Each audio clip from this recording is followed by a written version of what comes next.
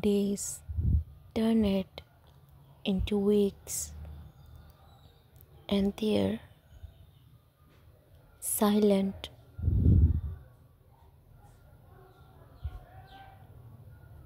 announcer continued. Ilara began to notice the little things about him, the way this bro would frown when he was deep in thought, the way these lips would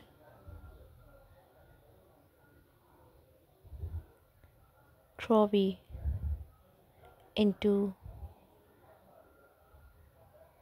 the faintest smile when he found something amazing.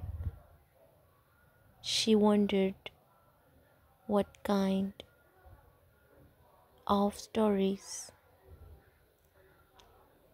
lay hidden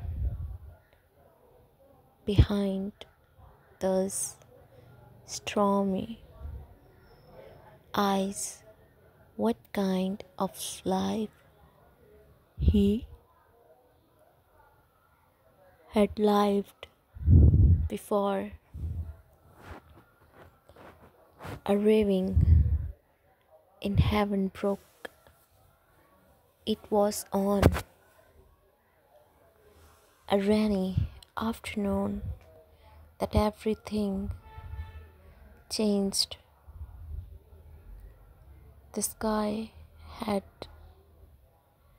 darkness and the rain fell in steady sheets,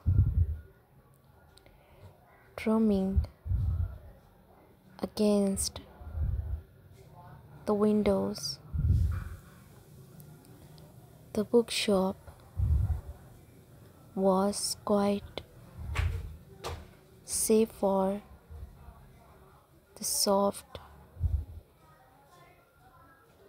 rustle of pages and the occasional crack of the wooden floor boards.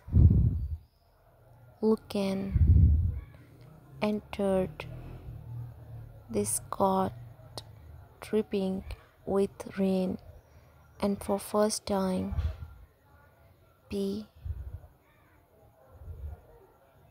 appreciate the counter where Laura said, "Do you have any recommendations?" He asked, his voice low and smooth like the distant rumble of thunder. Ilara looked up, here, breathe, catching in her throat. For a moment, she was lost in those stormy eyes, unable to find her voice. When she finally spoke, it was purely a boo, a whisper. What kind of stories do you like? Looking tilted his head slightly considering, hear questions, stories about love.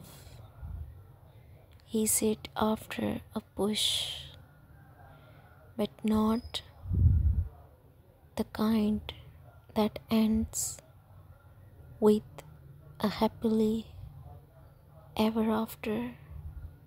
I want something real, something that speaks of the beauty and the pain that comes with loving someone. Ilara nodded, understanding more than she could express. She reached for a book on the shelf behind here, a worn copy of Watering Heights, and handed it to him. Their fingers brushed as they took the book, and spark of electricity shoot through her living here breathless. Thank you. He murmured his guess, lingering on here for a moment longer than recursory. Then with a nod he turned and walked toward the back of the shop where the old armchairs were nestled in the cozy corner.